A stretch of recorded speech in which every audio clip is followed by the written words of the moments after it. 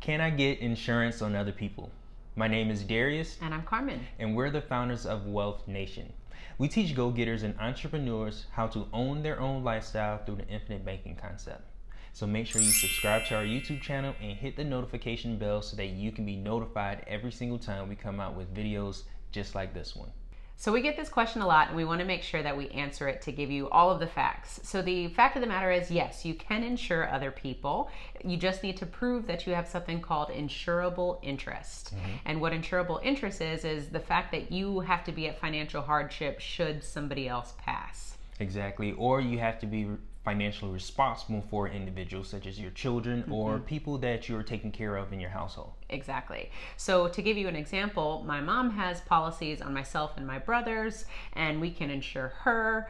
We keep it within the family, but if we wanted to go outside of the family, again, we just have to make sure that we have insurable interest. So for example, business partners. If something were to happen to your business partner, you would definitely be at financial hardship. So you're able to insure people like your business partners, for example. Exactly, because if something was to happen to your business partner or an executive in your business, then you have to figure out how in the world you're going to replace that income, and you have to spend time in hiring someone else. So that sounds like definitely a hardship.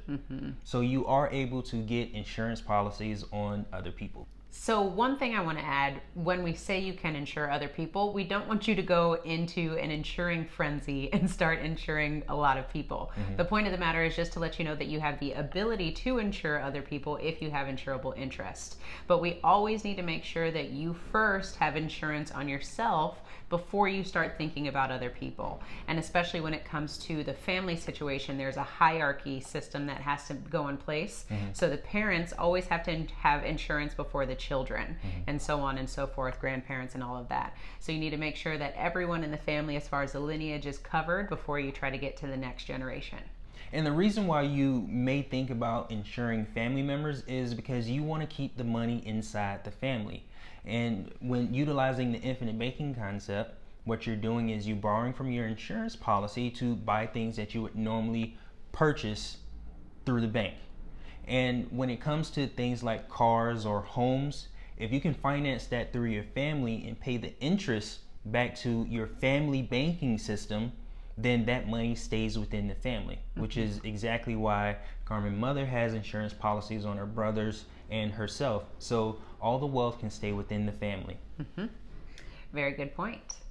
I'm glad that you addressed that point, because a lot of people would say, why would I insure my children? Why do I need to insure the grandchildren? And again, the point is legacy. We're making sure that everybody is covered, because we can't ever predict when we pass, but to make sure that we're responsible in, one, having that life insurance, and then two, coming together as a family and responsibly using the cash value to make more money. When it comes to creating a family banking system, kind of like the one Carmen and I share with you about what we're doing within our family, a good source to really get a good understanding of this is What Would the Rockefellers Do by Garrett Gunderson. This is a really good book that breaks down exactly how the policies are being utilized within the family and the reason why you want to have policies on your other family members. And we're really happy to share this information with you, just because, like we said, there's a system and a process that goes in place. You're not just going to insure people for the sake of insuring them. We have to be strategic in how this happens. So if you have any other questions, feel free to reach out to us, comment below, and also we'll have the link to this book in the comments below as well. And be sure to reach out to us on Facebook and Instagram at wealthnation.io. Remember to own your own lifestyle, or someone else will.